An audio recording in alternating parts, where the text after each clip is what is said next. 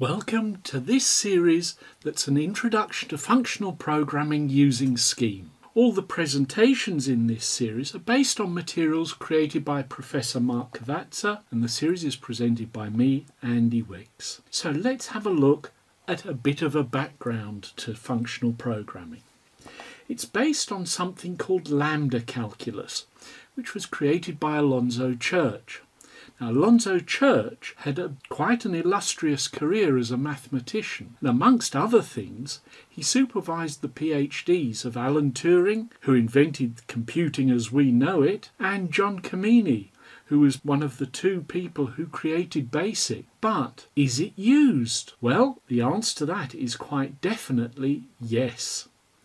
It was one of the first paradigms of programming to be created and dates from the late 1950s. The original language was called Lisp, and Lisp was used in engineering. A form of Lisp, and there are many kinds of Lisp, including Scheme that we're going to be using, but one form of Lisp is Erlang. Erlang was used to write WhatsApp, so it's a very current, very modern language. However, the thing that might interest you is that the highest paid programmers are those who write in a functional programming language. But so far you've done imperative languages, such as Python. So how is Python different to the functional programming languages? Well, an imperative language is one that manipulates the computer's memory. We change the contents of various bits of memory to say this variable has now this value to be stored in this location. But the Lisp-based languages are declarative. There is no variable to be held. It's just a series of functions, as you'd expect. And so there is no memory to be messed up. Declarative languages do not have side effects. So let me show you that. Here's some badly written Python code.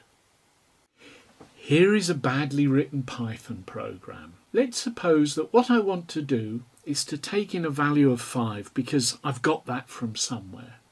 And I want a function that squares it and then returns that number squared times some other number. In this case, we'll call it n. So I write a function, and that function takes in some value, n, and first of all we say y equals y times y. Well, that seems to be showing us errors. And then I return y times n. Now surely it knows what y is. Y is 5. So why is it underlined? Well, let me show you what happens when I run it.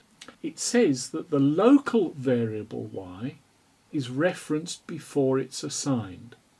What it means is that in this function, that y times y is unknown. Now, we as programmers might think, well, we know what y is. Y is 5, so why is it doing this? This could be a problem. Alternatively, we could change this program so that it says y is equal to 25 because we're mathematically capable and we can square y. So we'll say y is 25 and see if the program runs now. And yes, the program runs and it returns 50. But what would be the value of y?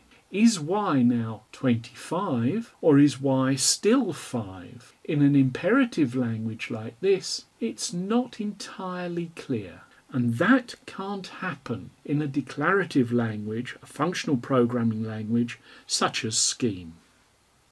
So functional languages have no side effects. And this leads to a few interesting things. There are some weird bits that, if you're used to an imperative language such as Python, take a little while to get your head around. First of all, there are no variables. There are only constants. Next, there are no loops. Functional languages use recursion and mapping instead. Then, a function can be a parameter of a function. They're first-class citizens, so we can pass a function as a value to a function.